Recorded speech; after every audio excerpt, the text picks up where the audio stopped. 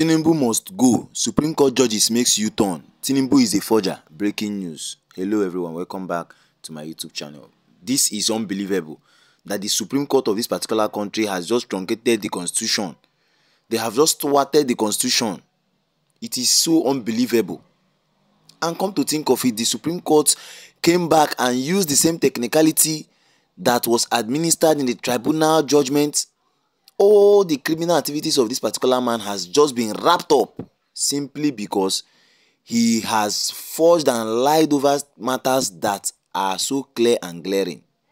It is now very much obvious that a lot of persons are now very free to go about their forgery and whatsoever they could do to make sure they are guided, because the judges will shield them so far that you are in power. That is what the Supreme Court has just stated, and that is why a lot of persons, prominent politicians and some persons who are not happy with the administer of the judgment released by the Supreme Court, has now stated it outrightly that the constitution should be reviewed. Sincerely speaking, the constitution of this particular country should be reviewed. There are some laws and doctrines that are no longer in existence, that are not supposed to be held on. Sincerely speaking, it ought to be reviewed. For crying out loud, if you're a Nigerian now holding a Nigerian passport, you are now a potential criminal suspect by the decision of the Supreme Court affirming Bola Ahmed Tinubu, a drug dealer, certificate forger, someone who has prominently forged a certificate from a reputable school, brought the school into mud, and of which the school stated outrightly that they did not issue a certificate to a male, that they issued a certificate to a female, of which the transcript of the school document surfaced, and these are evidences that are so clear and glaring, but the Supreme Court thwarted it. The Supreme Court, as the apex court of this particular country, did not see the evidences. They went and started using technicalities. They don't know the damage they have brought upon this particular country.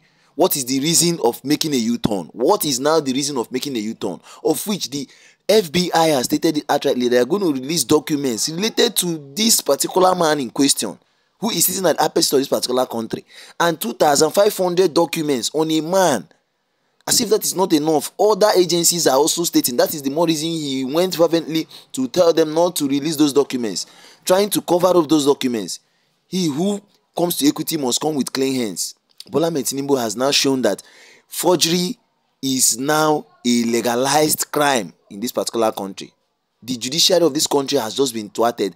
The question is, even the European Union that attended the last presidential election, and they were there as observers, even when they brought out their 20-something observations they gave to Independent National Commission, so that they are going to amend their ways and bring up a workable modality to make sure that the electoral process in this particular country is well redeemed. What then will they say when they see the truncated and forgery judgment given by this 7-man panel? It is so unbelievable.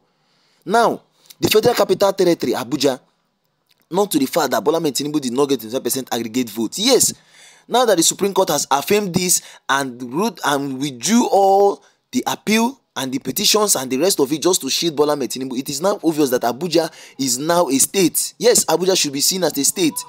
They should be treated as such. They should have their own governor and House of Representative members and the Senate members in that place, simply because they should be seen as a state.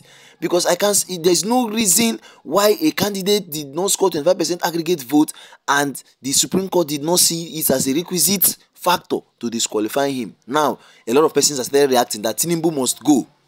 Tinubu must go, that the Supreme Court should speak up. They should speak up.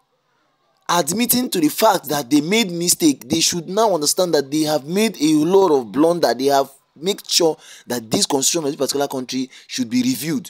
Sincerely speaking, this is unbelievable. Well, whether they like it or not, whether the Supreme Court gave their judgment or they threw away the petition as regarded to the appeal as regarded to Peter Obi's and Atiku Abubakar, they have just made sure that the fact has always now remained that whether the Supreme Court accept the fresh evidences of certificate forgery against Bola Ahmed Tinubu or not, the fact remains that Tinubu forged a Chicago State certificate that he tendered before the Independent National Electoral Commission. The Supreme Court has just ridiculed this particular country. And as if that is not enough, look at the damages that the Supreme Court has now rendered this particular country into. Everything about Bola Ahmed Tinubu is fraudulent.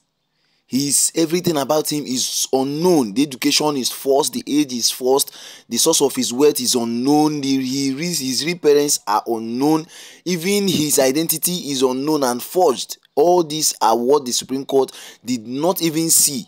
If they are making U-turn, they ought to now make sure that the constitution of this particular country is reviewed by going back to see the fraudulent activities of this particular man. Because if they fail to do this, they have truncated and have now legalized forgery as a requisite to contest in any election in this particular country. It is obvious that a lot of things has now been damaged with what the Supreme Court has now done as regards to the identity and as regards to the status quo of this particular country. Yes, it is obvious that Bola Ahmed Tinubu has been having secret meetings with the judiciaries before even this judgment, because that is the more reason he went and told them that please, they should not allow the FBI and CIA to release his confidential records, that he will be badly damaged if they release those records. It is obvious, and that whatever meeting they had has now been reviewed with this truncated judgment they administered. It is obvious.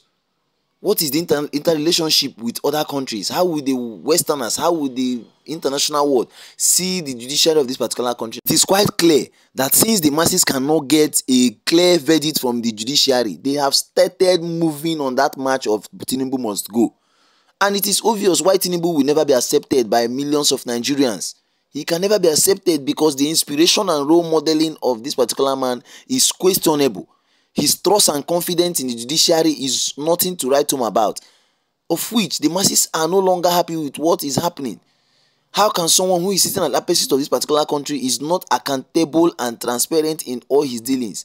Now he has conglomerated with the Supreme Court and they have issued judgment and they have quashed the appeal of these prominent persons that want to fight and salvage the democracy of this particular country. React on the comment section.